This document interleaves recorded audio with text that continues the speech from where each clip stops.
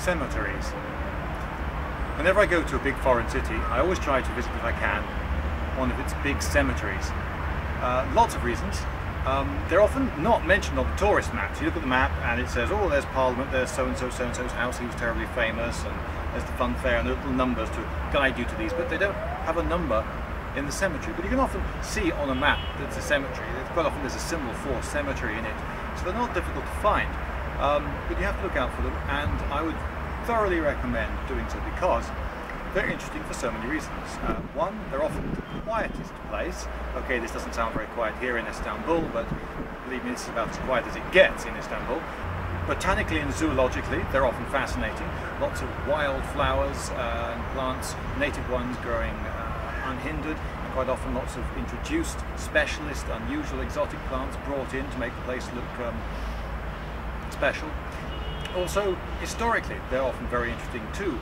You notice, for instance, different languages and different fonts used on certain tombstones in certain periods, and you'll see that what people are trying to say with their tombs.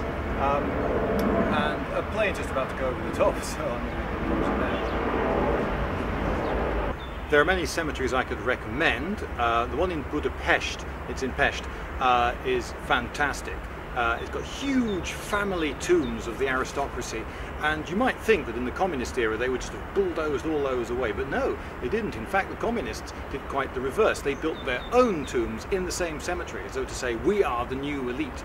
And then you could see the tombs of the communists peter out throughout the early 80s, and then a return to modern ways. That was historically quite interesting. Some of the tombs are magnificent too.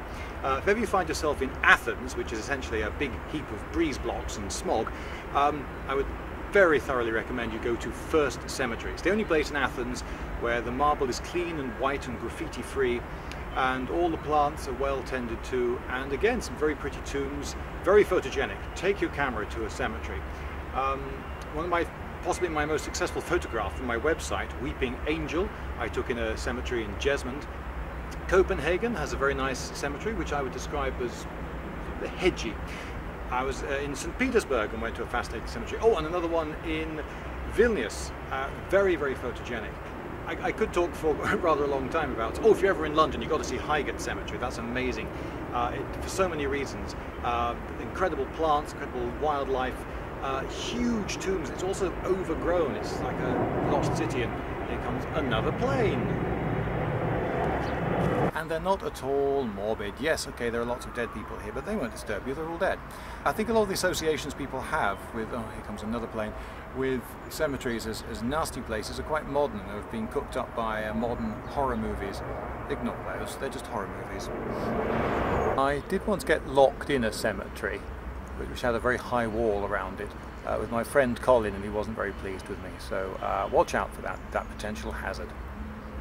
If you're able to read the gravestones, then that's a bonus, and you'll often find a tragic or an interesting story on one, looking at the ages of the people who died, the surnames and so forth. You can often piece together something that happened to that particular family. In Vilnius, it was interesting that there were certain older graves that were in Russian font, and you say, oh, this area, they've all got Polish names, and this area, then sometimes you're in a place where whether it's a Catholic or a Protestant cemetery makes a very big difference, and you can have a look at the two ways that things were done, and the ways that those graves have been treated since they were put in the earth. Sometimes this lot are all fabulously well kept, and this lot are all neglected and overgrown. Well, why might that be? Yes, cemeteries, thoroughly recommended. That's it, I've said it.